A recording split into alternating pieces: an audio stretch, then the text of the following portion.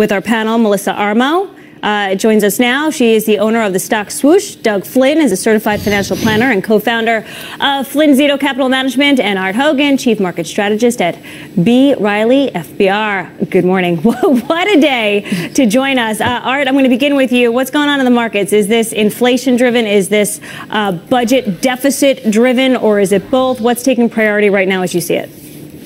Yeah, I think that when you look at what this all started with was three things. I think we had a market that had a parabolic move from Thanksgiving to the 26th of January. We had a jobs report that showed a little whiff of wage price pressure, so we started to get concerned about inflation, and will that make the Fed move a little too abruptly? And the third thing is that we've got a market that was pretty wound up in a trade that was short volatility. And when that changed and unwinding that trade certainly threw some gasoline on a fire that started. So, you know, we haven't had a correction in quite some time, 2 years, and they usually happen on a regular basis. We're having one right now. Your eyes do not deceive you. The bottom of our screen, House passes the budget bill. They just passed it as you were speaking, Art. Taking a look at the futures, moving slightly higher on the news, almost up 150 points for Dow futures at the moment. Of course, that index plus the S&P 500 and the Dow transports are in correction territory, and the NASDAQ is awfully close. So is the Russell 2000. Melissa, are you worried that the correction continues and we get a bear market? Or do you think the worst is behind us? Well, good morning, and thanks for having me. I'm not worried about a bear market because technically speaking, we're a very long way away from that.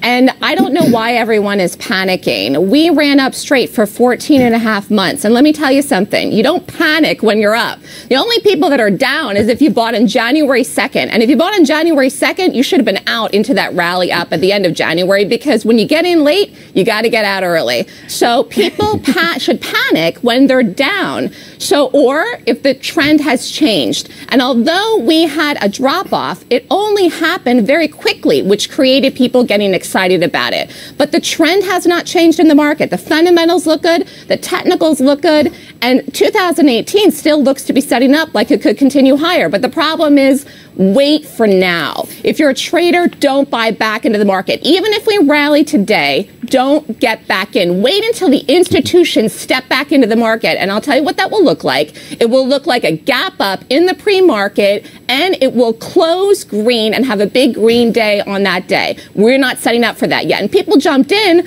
this week a couple days ago when we had that rally. And they shouldn't have jumped in. We broke that low yesterday. Doug, remember Turnaround Tuesday? We also saw the lows on Turnaround Tuesday, although it ended nicely. If we hit those lows from Tuesday, does this selling just continue? Well, you're still about 2% above the 200 moving day average, which is sort of like a support level. And it's interesting that even with all of this that we haven't hit that. Normally that's a support level that you think you'd hit during a correction.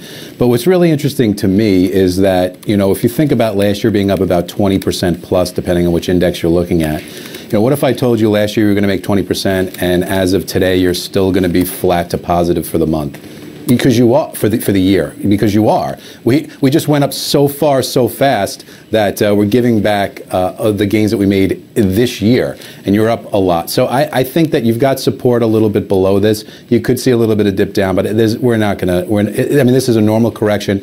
We've had them in 2016, we had them in 2015. We've just forgotten what they look like because it's been a while. And they last about 4 months on average, historically speaking, if anybody wants to know out there. Art, let me ask you this. Jerome Powell, the new head of the Fed, I would not want to be him at the moment.